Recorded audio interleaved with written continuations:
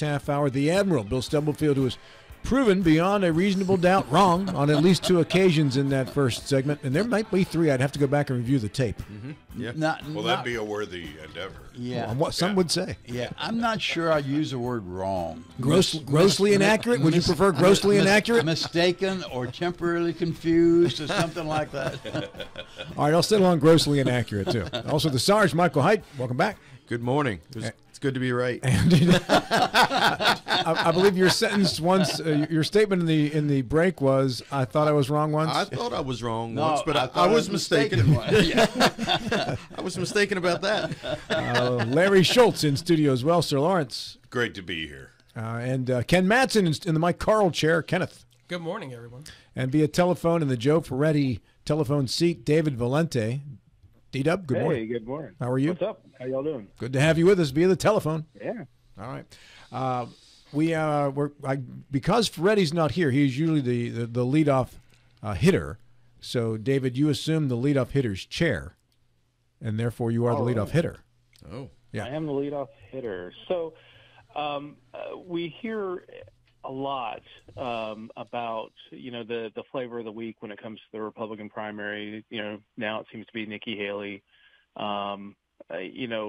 Different candidates emerge as this rival to Trump, and we keep hearing that eventually the candidate that there's going to be a serious challenger to Trump. To me, it reminds me of 2016 when I kept hearing the Bernie bros tell me that Bernie was going to win the nomination when you saw clearly that Hillary had pretty much wrapped up the superdelegates before even a vote was cast, probably the summer before. Most of the superdelegates had committed to Hillary, and there really was no path forward for Bernie to win the nomination outside of winning almost every voting delegate. And I guess my question here is, are Republicans who believe that someone's going to overtake Trump, just like the Bernie bros, in thinking that someone from the field is going to coalesce enough support to overtake Trump?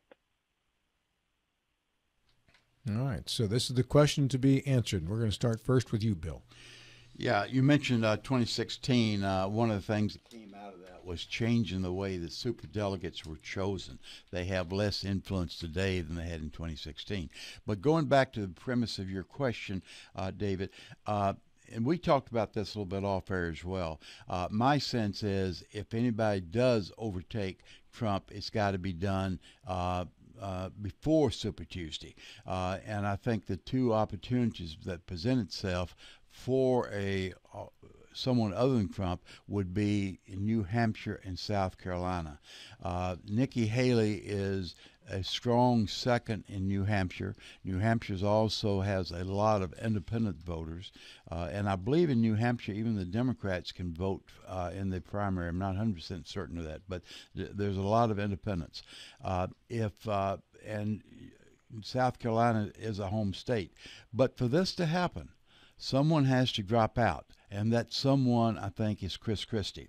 If Chris Christie dropped out, the number of votes that he's carrying in New Hampshire would be enough to make Haley's number quite competitive with Trump. And Christie's voters will invariably, I think, go for Haley. Now, Ramaswamy and DeSantis votes, it's questionable. I don't think many of those would go to Haley. They would probably go to Trump. But Chris Christie's votes would be a key vote. So I'm going to be curious to see what happens in the very near future with what Christie does, the number of votes that Haley has. Is she competitive in South Carolina and New Hampshire? If not, then I think by Super Tuesday it is over. It's going to be Trump. Larry? Yeah, there's a bit of a difference between this and Bernie in 16. Bernie wasn't indicted on 91 felonies on the run-up to the choices. Very slight distinction. Yeah, and there weren't people in various states, as there are now, who are saying under the 14th Amendment, paragraph 3, I think it is, you can't run for president if you're an insurrectionist. And there are active cases in several states right now to keep Trump off the ballot completely, because they say the 14th Amendment says he can't be on the ballot. He can't run for president. As these cases and the criminal case and the civil fraud case and the other stuff works its way through, I think there could be a deal where Trump is way ahead in February, and all of a sudden in May, he's barely alive, barely moving forward, because now he's making arguments to stay out of prison from a sentencing. I don't know if it'll happen that quickly, but yeah, there's a chance.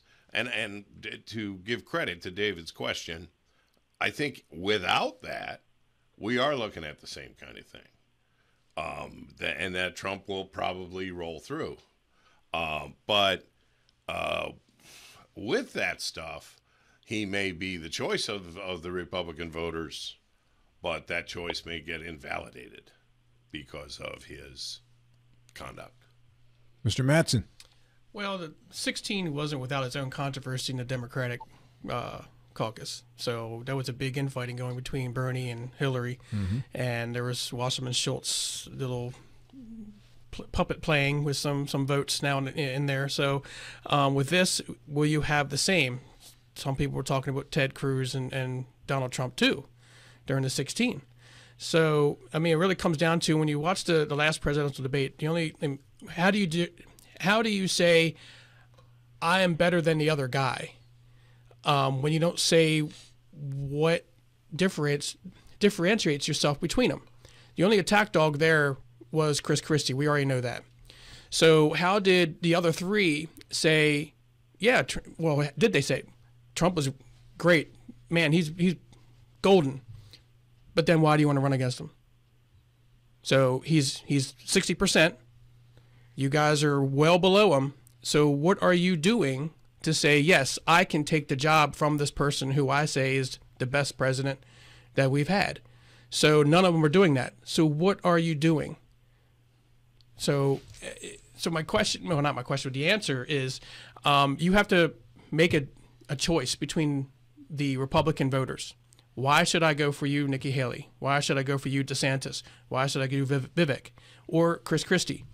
And to me, they're all just sitting backbench. They're just, what I think, Larry's, they're waiting to see if there's a slip up or there's an indictment to where Trump has to, if he does, step down, and they move in on that. So, or it goes long enough where the courts, where it goes to the primary caucus, the overall voting for the superdelegates, that enough delegates go, no, we're going to nominate Nikki Haley, like they did with Hillary. They're all trying to survive financially long enough to make it to a court decision, possibly. Mr. Haidt.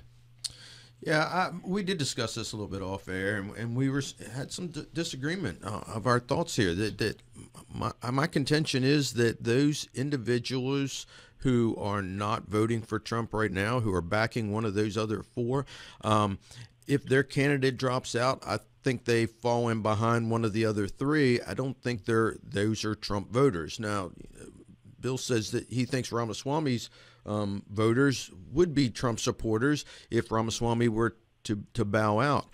I'm thinking these people are anybody but Trump type individuals, and that if Ramaswamy would bow out or not do well in Iowa or New Hampshire and not have the money to go forward, that those voters would get behind somebody else. And I agree with what Ken's saying too, is you sort of have to hold on right now until you can get to Super Tuesday, because a lot of things can happen between now and then. You don't have to win Iowa. You don't have to win New Hampshire. You have to have a good showing to get forward through to Super Tuesday. Biden didn't win either one of those either. But once he got to Super Tuesday and won on Super Tuesday, that made a huge difference. I think Nikki Haley is the one who could be the front runner. If she gets to Super Tuesday, she has to win South Carolina. If you don't win your own state, you're dead. But if she can hold on to Super Tuesday and win South Carolina, and then, some of the things that Larry alludes to, Trump could get into some legal trouble to where his voters think he doesn't have a path forward, and this just isn't a viable candidate anymore. My vote would be wasted, and you could see more and more people sort of slip away from Trump, and I think that's really the only path forward for any one of these four. I'm going to say three, or maybe even two, because I really don't think Chris Christie or Ramaswamy stand a chance. I think it's really, if somebody's going to defeat Trump, it's either going to be Nikki Haley or DeSantis. It's disappointing to Bill because he just got Ramaswamy's name down last week. He drops out. He wasted a whole year of practice. Rolling right off his tongue. Yeah, I've been working on it for weeks now. Let me go back to a point that Larry said about the Trump being prohibitive of even being on the ballot. I think you're referring to the argument, the 14th Amendment argument. Colorado recently, Supreme Court said that could not keep them off the ballot. I believe Michigan, I think I'm right with Michigan, also said the same thing. So there's something like 3 or 4 states that was becoming an issue. Of at least 2 of them, Supreme Court has waited and said he cannot be kept off the ballot. But I think this is a federal constitutional issue, and therefore this case, even though it might have begun in the state courts, is going to end up before the arbiters of the United States Constitution, the 9 justices in D.C. Don't the states themselves control who's on their ballot and who's not on their ballot? It's the states. That's a part of the argument here. Right, the feds have no control over that. Yeah, there's a federalism kind of issue. They have no control over that, except when there's a constitutional provision that says you can't do it. Now, was it the now, they couldn't put somebody on the ballot who's otherwise not approved. If you were not born in the United States, I think, for example, even though you're a citizen now, I don't think you can run for president. And I may be wrong about that, but there are some other provisions as well that make some people not eligible. And if that's the case, then we got to decide, are we going to enforce those provisions or not? Now, was that judgment based on the primary ballot, which the parties vote for who their nominee is, or the general election ballot? I'm not sure, though. The primary hasn't occurred yet, so I would think it would be the primary ballot. I don't know, though, because the parties do control that. And part of what might be said is, look, they can nominate whoever they want, but if the person is not qualified to run for the presidency of the United States, but I think that's what these state Supreme Courts are saying, that he is eligible, that we are finding in the state Supreme Court, according to the state of Michigan or whatever, that he is not guilty of insurrection, and therefore he can be put on the ballot. No, they did not go that far, at least in Colorado. They did not say he was not guilty of insurrection. They just said that they did not think there was conditions to apply to a president, ex-president in this case. So, I mean, if you're waiting for a court case, I think in this case, as close as we are to getting to the primaries, you're going to have a bad time. The problem here is that by the time we get any decisions on court cases, even if Donald Trump is arguing in the midst of these cases and it looks bad, we know his supporters are fairly loyal.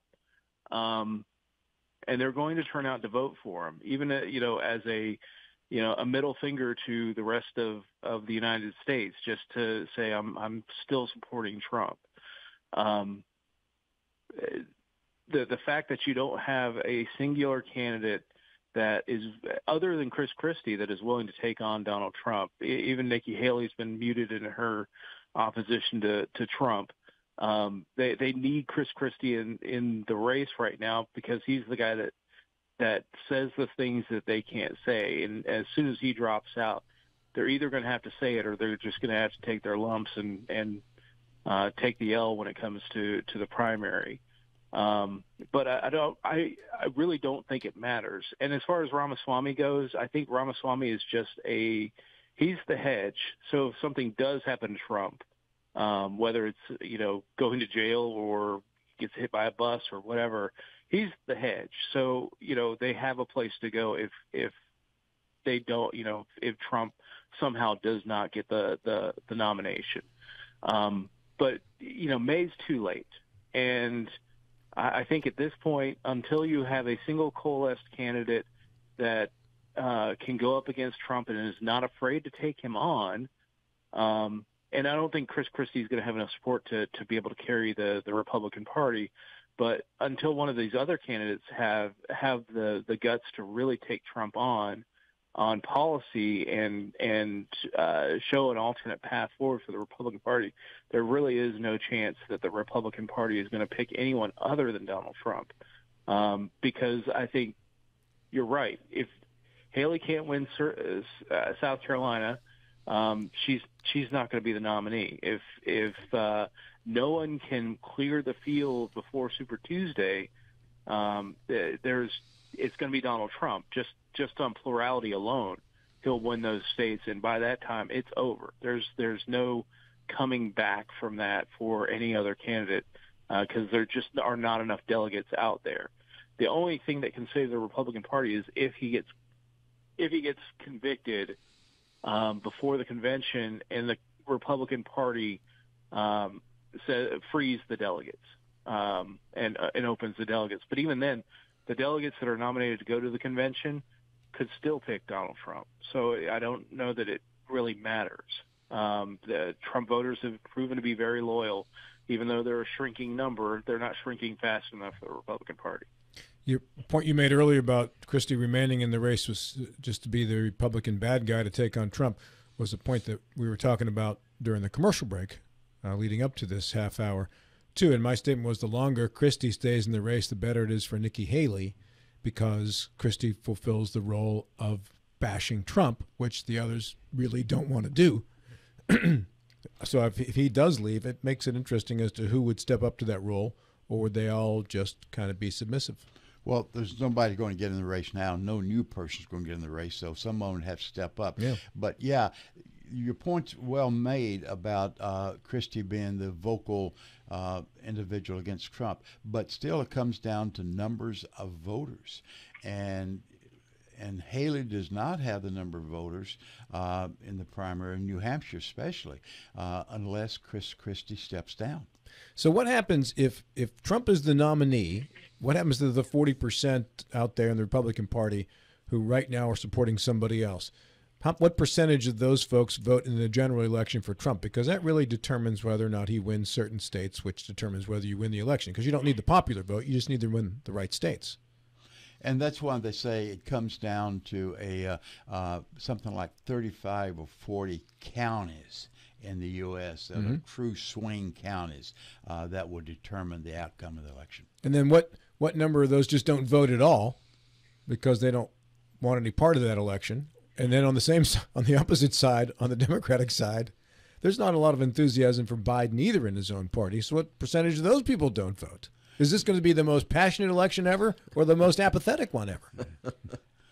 I think the most apathetic.